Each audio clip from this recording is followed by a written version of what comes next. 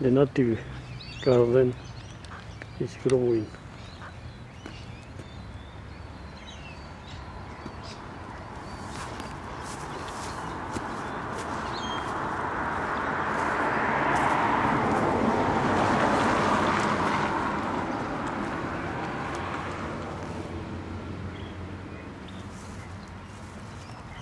Big variety of plants.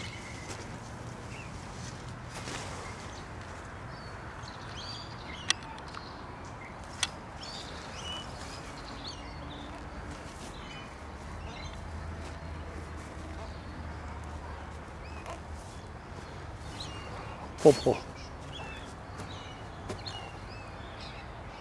lemon trees. It's much better that people lawn mowing the front garden. Now the problem we got now is our pond.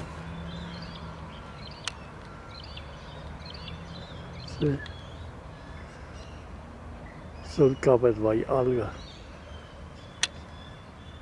Probably produced by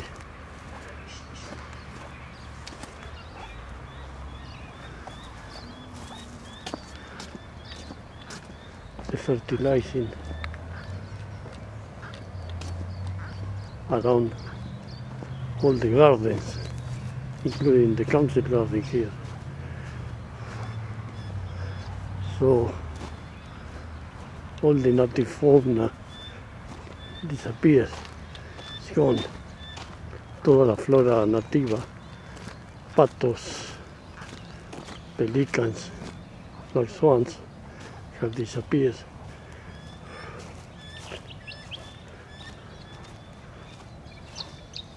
It looks like the algae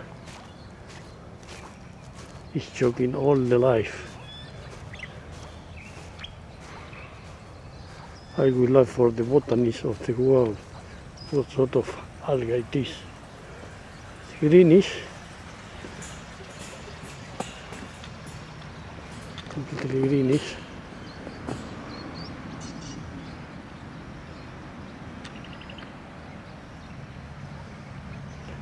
With some reddish tinges.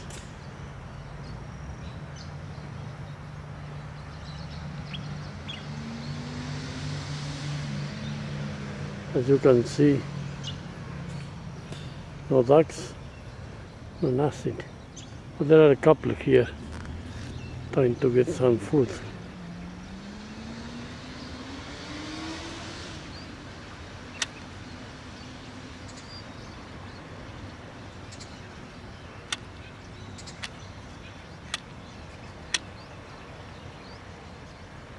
Only 2 ducks in the full pond. So they are migrating to other ponds with so much algae.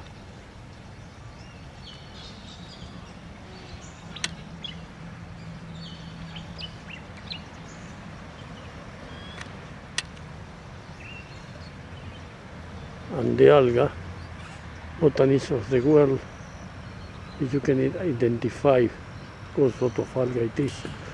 But the young forest high students have been working in a lot of vegetation on the edges to minimize the pollution, but it doesn't look like it's working. Only 2 ducks, 3 ducks, another one at the very bottom.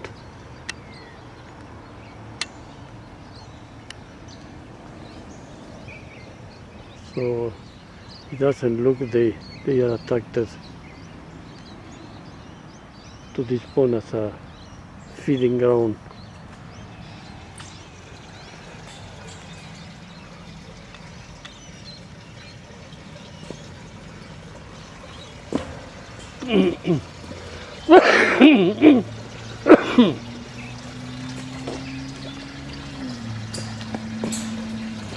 And this rain goes all under this Bayswater Street. and then across the main road there and fits into another drainage past the Chisholm school. So we are waiting for another heavy rains. Let's see if clears up the pond. We are very privileged to live so near the city center here in Perth, in Bedford, and having this pond and living so close to nature. Okay.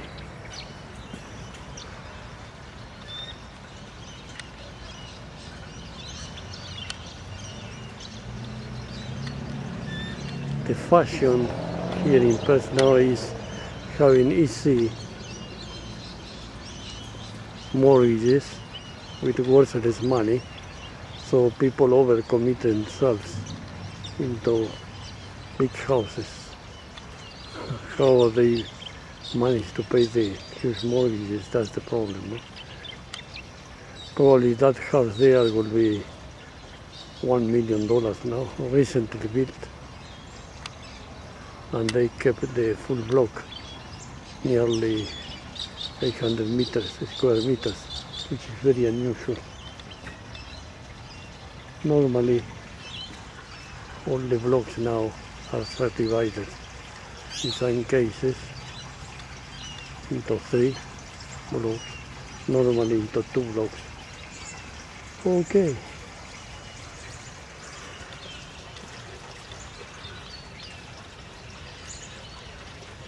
Hasta la vista, amigos. Let's wait for the next